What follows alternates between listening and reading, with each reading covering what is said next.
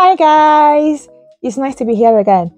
And today I'll be telling you guys about some of the culture shocks I've experienced in the UK. It might be a difference in slangs, languages, or way of life. And this particular topic is inspired by Tammy. She was like, okay, can you do a video about culture shocks and all of that? So yeah, let's get to it.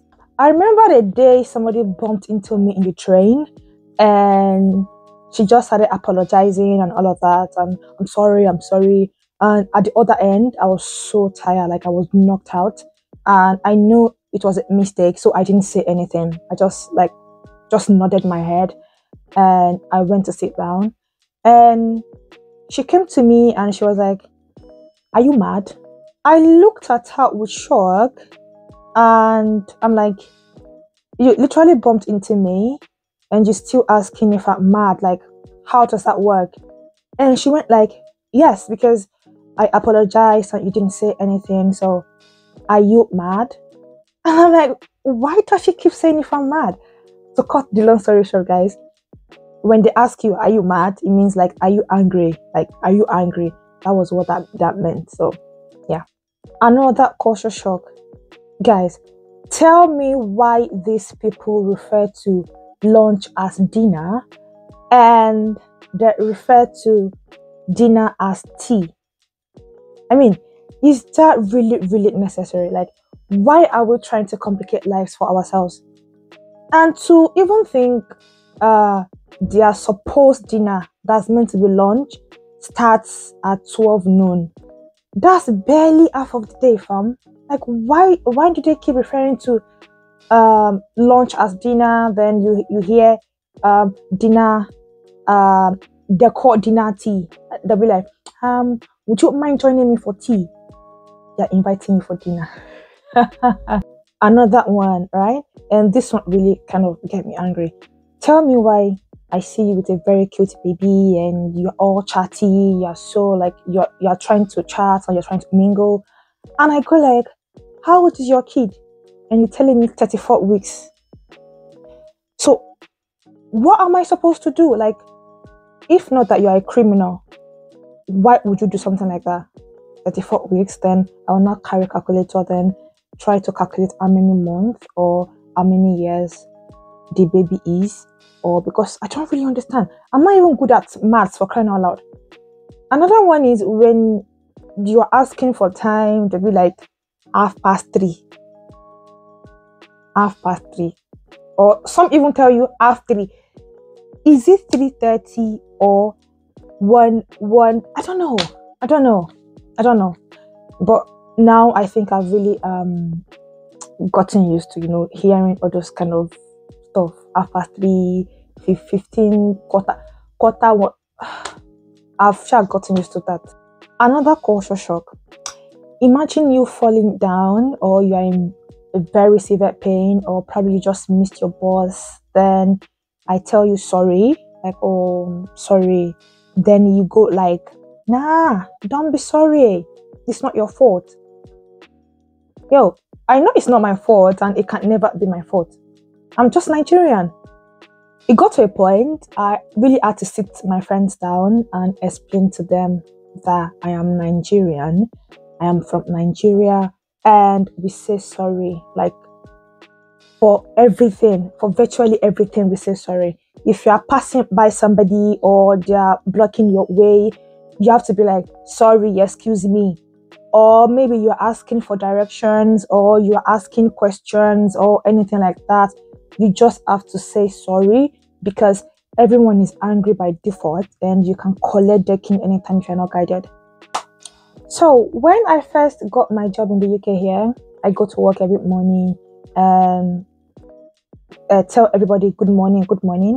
Then it took me some few days to realize no one actually say good morning or something like that.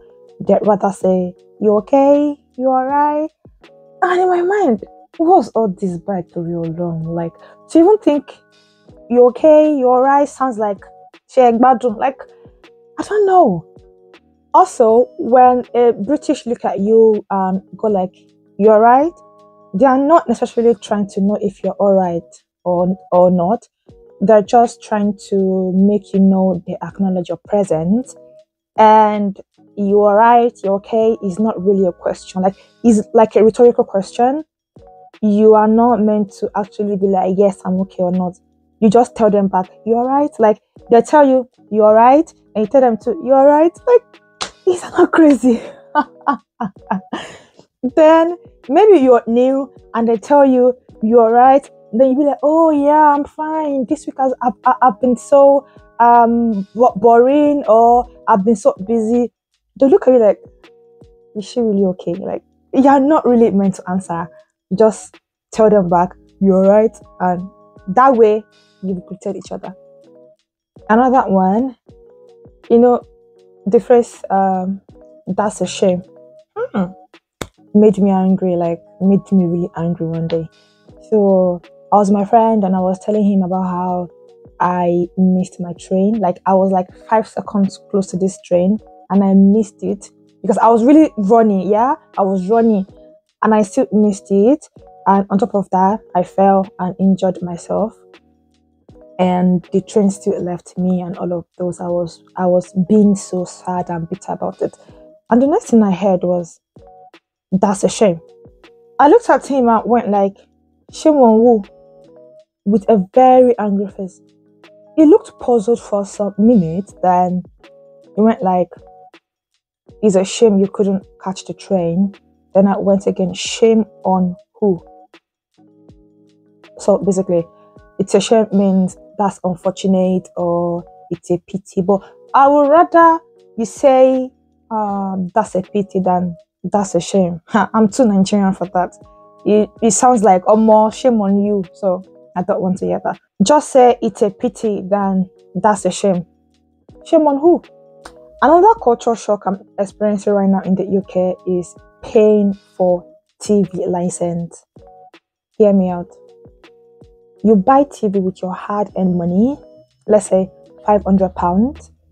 You bring that TV home, set that TV up, but you can't watch anything on that TV you bought with your money unless you pay for TV license. I mean, nobody bought the TV for you or anything. It wasn't a gift from the government. It was nothing. You bought that TV with your own money, but you can't watch anything on it till you pay for TV license. They literally use silly things to take money from you in this country. Same goes for paying road tax if you own a car. Like, pay. I don't know, but they just take money from you in silly ways. Like, I don't know. I'm so dumbfounded. Another one, guys. They drink tap water here. Like, you take your cup, go to that tap, the same tap everyone knows. Then you take water directly from the tap to your cup. Then boom, going straight to your mouth. Yes, shocking, right? I know. They drink tap water here. There are bottled water and everything, yeah, but most people here drink tap water.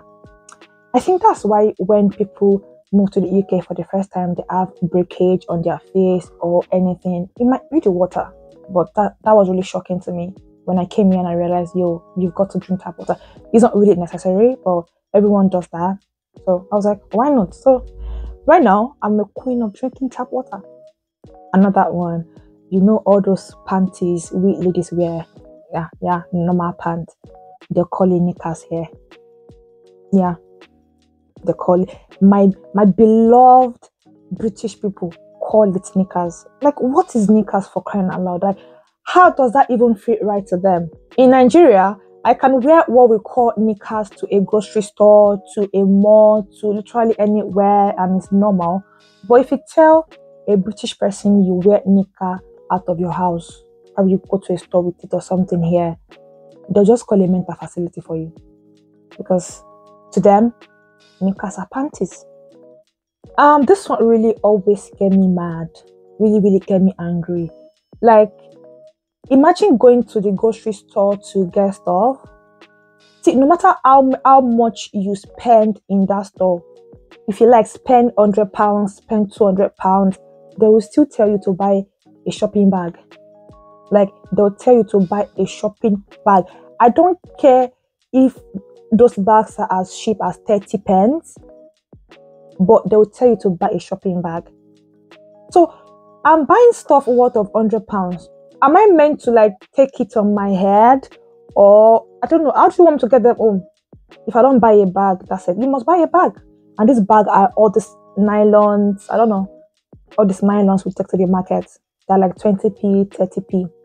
Everyone buys bag here. I know they all be like, this single act encourages reuse of bags, so there are not too many trash, and it encourages reuse, and this saves our planet or whatever makes them sleep at night. But do I still care? No, we should not be buying shopping bags. The next one is taking smoking breaks at work. People that don't smoke before, yeah, if they come here and they start smoking, I honestly do not blame them, because people take smoking breaks. Like, you can tell your manager you're going for smoking break, and that's it. And you are not smoking, you are there doing all the job while people are there taking smoking break. What is a smoking break?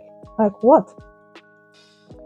The next one, guys. You think, oh, they are so friendly here because you met a random stranger at the bus stop, and she's calling you, hi darling, hi sweetie.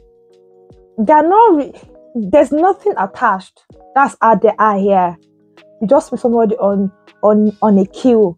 You just tell you, hey darling, hey sweetie, and it's not even as if they're that nice. They're not really that nice, but they just call you sweet names. Me, I used to quickly fall in love, so nobody should be trying those things with me, I beg. Another one, guys, is that here cars are not seen as luxury. Like, they're literally a way of life. Like, they expect you to own cars like you own phones.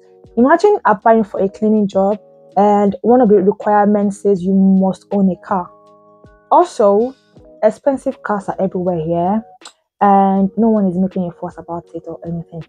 I've personally gotten Teslas 3 different times while ordering for Uber. And when I first got to the UK, the first car to pick me up, the first Uber I ordered was a Benz. So it's literally not a big deal here. Also, they barely use their horn. In Nigeria, how you use horn to greet each other on the road? Don't try it here. Another one that got me shocked was that people will literally look at you dead in the eyes. I mean, you are dressed and acting in the most feminine way ever, with your big bum and big boobs, and they will still be like, what's your gender? They'll be asking you, what gender do you identify as? Oh Jesus, I identify as the child of God. There was a day my friend was picking me up for dinner. I think that was a month after I got here. Then he texted me, it was outside. Then I go outside, recognized his car. Then I was moving towards the car. Asked me why I was going for his own door, even after he had stood beside the door I'm meant to take. He was like, oh, are you driving? I was so ashamed of myself. He said, I thought you can see me trying to hold the door for you. I said, I thought you were just like by your own side of the car for me to come out so that we can both get inside together. I always forget the drive on the left hand side. Always. But I think I'm used to it now. Another culture shock I experienced in the UK is that you might live in your house for years and you might not know your neighbors or people in your neighborhood. Again, UK is a highly individualistic country and everyone stays by themselves. Unlike in Nigeria, where your neighbor notice you just move in and they'll come welcome you and familiarize with you and all sorts of things. I strongly believe this is one of the reasons why people slip into depression in their early month of relocation, because people just mind that business. Another one, guys, I was used to paying rent yearly all my life. I got to the UK and I realized you've got to pay your rent every month. I mean, you're telling me I have to worry about paying my rent every single month? That's literally not fair. It's mentally draining and disturbing. But then I think the reason why it's like that is because paying rent yearly might be way too expensive for immigrant like us. Imagine paying £12,000 for a yearly rent. That's around 14 million in naira. So I think it's kind of way too expensive. But then I still feel paying rent monthly is way too draining.